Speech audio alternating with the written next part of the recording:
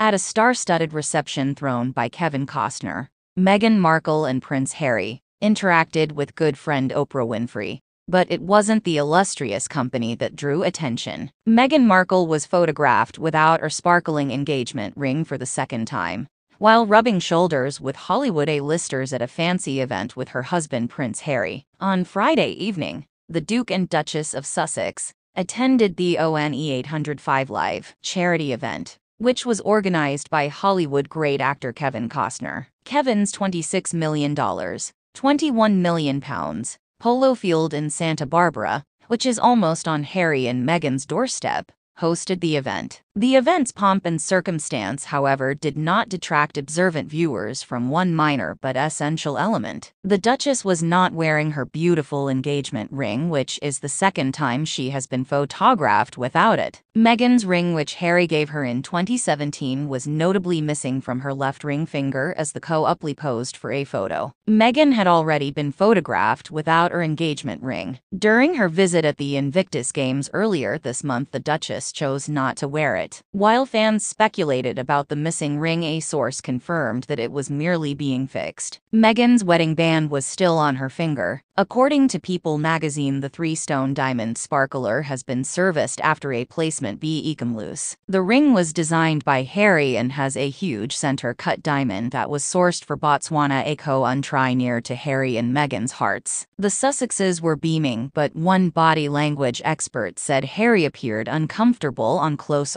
scrutiny. Meghan, on the other hand, was fully in grace mode. She appears to be entranced by the event and the company, whereas Harry appears to be less at ease, looking rather out of place in the celebrity surroundings, Judy James told the Mirror.